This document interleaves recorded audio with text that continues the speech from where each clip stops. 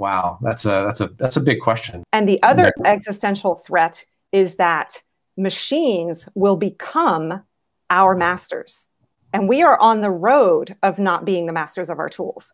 And so that is another impetus for this purpose-driven work. I just believe it's critical for humanity to get some balance.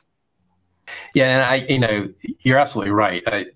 I was having a conversation, about using AI, and I'm a executive coach, and so the idea is that AI can do a lot of what we do, and that worries me, that we think that it's ever going to replace that one-on-one interaction, right?